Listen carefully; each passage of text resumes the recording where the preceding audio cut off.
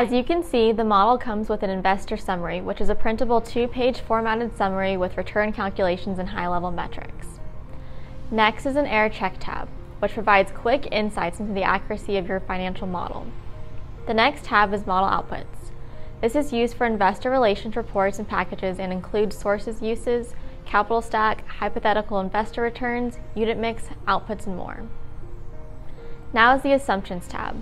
This includes property details, timing assumptions, acquisition price, exit, operating, annual inflation control, debt, and waterfall assumptions.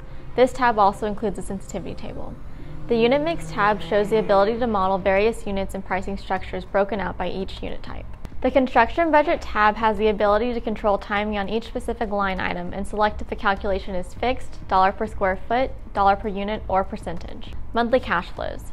This is a detailed monthly analysis of unlevered and levered cash flows. Annual cash flow tab is an output tab driven entirely by the monthly cash flow tab. Waterfall includes the number of tiers selected in the custom model builder and breaks out the returns by the LP and GP. The Sales Comps is an output tab and shows sales of comparable properties in surrounding area. Finally, the model has a forward LIBOR curve used for floating rate debt. Contact us today so we can get to work on underwriting your transactions for your condominium projects. I can't wait to work with you.